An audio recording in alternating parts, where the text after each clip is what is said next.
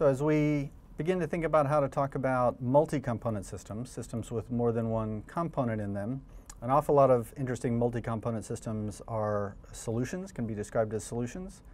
So let's make sure we understand the terminology, how to use some vocabulary that we use to describe solutions typically. So first question is maybe what is a solution? So a solution is a mixture of two substances in which, importantly, one substance is homogeneously dispersed within the other. So you're familiar with solutions. Let's take as our first example, I don't know, let's say sugar and water. So if you just dissolve some sugar in water, you've created a solution. Let's say homogeneous mixture. And the reason we can call this a solution is because after I've stirred the sugar into the water, the sugar molecules are dissolved in the aqueous solution. They're homogeneously dispersed. Everywhere I look, I can find an equal proportion of sugar molecules and water molecules in that mixture, in that solution. So since the mixture is a homogeneous mixture, at every length scale, no matter how finely I look, I get an equal proportion of, the same proportion of sugar molecules in every portion of that solution. So that's what a solution is. We often talk about solutions in terms of solutes and solvents. The solute is usually considered to be the minority component of that solution. If I dissolve a small amount of sugar in a larger amount of water, we say that the sugar is the solute, the water is the solvent. So the solvent is the background into which I'm dissolving the solute to make this homogeneous mixture that I'm calling a solution. So not everything is a solution, of course, and I can give you some counterexamples. So sugar water, I'll say, is a solution. If I mix other things with water, they may not form a solution. If I mix oil and water, let's say you mix yourself some salad dressing, which I guess would be oil and vinegar, same idea, but let's just mix two-component solution, oil and pure water. I can shake them up like you would with a salad dressing, for example, and get them to appear to mix, but if I let them rest, of course, the oil and the water will separate. The oil will float on top of the water. So the fact that it doesn't remain dissolved, the two separate from one another, means the mixture is not homogeneous. There's oil on the top and water on the bottom, so that's not a homogeneous mixture. I can call it a mixture perhaps, but I can't call that a solution. That's not a solution because the oil doesn't dissolve in the water. It doesn't mix homogeneously with the water. Terminology we would use in that case is to say those two fluids, those two liquids are immiscible, which just means not mixable. I can't mix the oil and the water to form a solution. They will separate from one another, so they're immiscible. I can also say that one of them is insoluble in the other. If I can't dissolve oil in water, then oil is insoluble in water. I can dissolve sugar in water, so sugar is soluble in water. Let's do another food-related example. So here's another mixture. Milk is actually a very complicated mixture with lots of components, of course.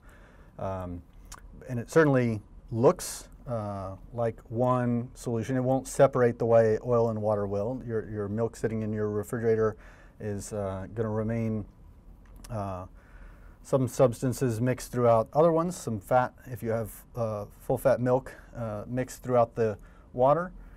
That is the solvent of the milk mixture, but in fact this is not a solution. It may be difficult to tell with the naked eye, but if you look very closely, especially under some magnification, what you'll see is there's globules or clusters of fat molecules near each other and other regions that are mostly aqueous. So the fat is not homogeneously dispersed throughout the solvent, but it's located in little pockets throughout the solvent. So the fact that it's not perfectly homogeneously mixed, that means that we don't actually call milk a solution. We would call that an emulsion.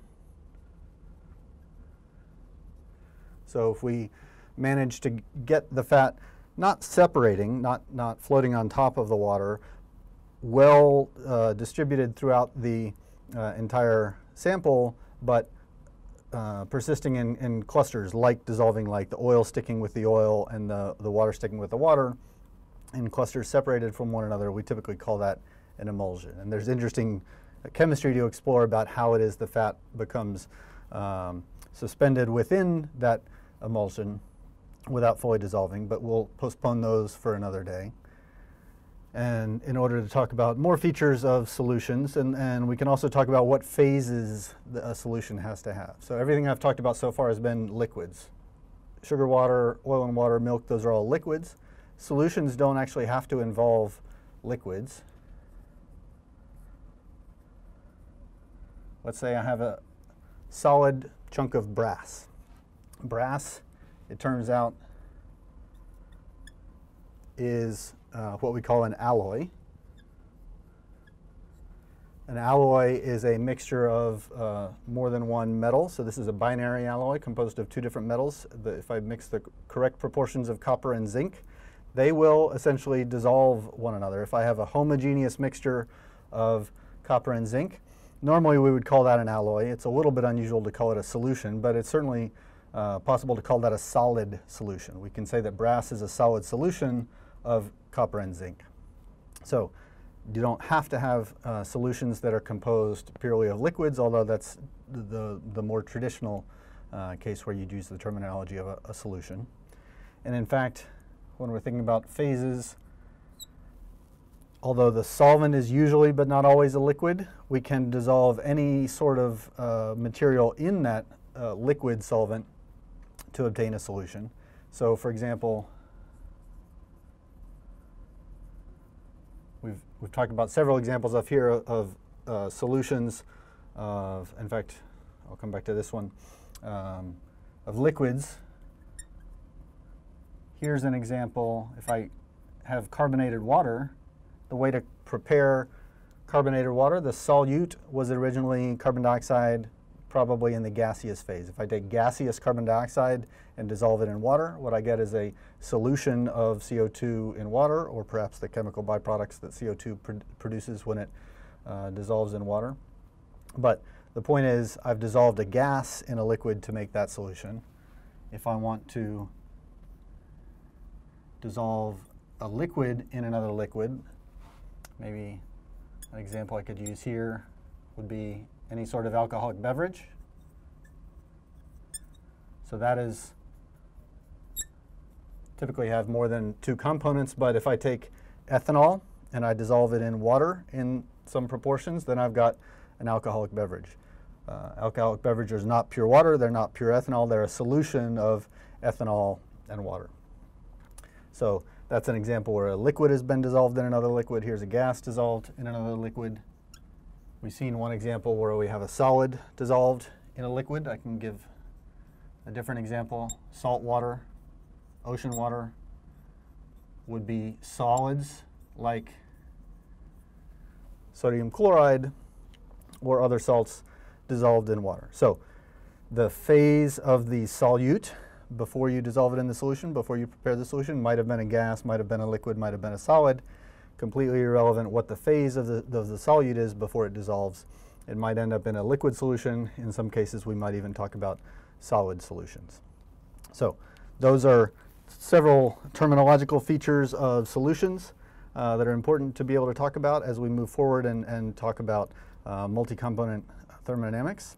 And what we'll do next is move on to talk about how to talk about the properties of a solution. In particular, we need to be able to talk about not just what the components of a solution are, but the relative amounts of those two components. So we need to be able to talk about concentration. That's coming next.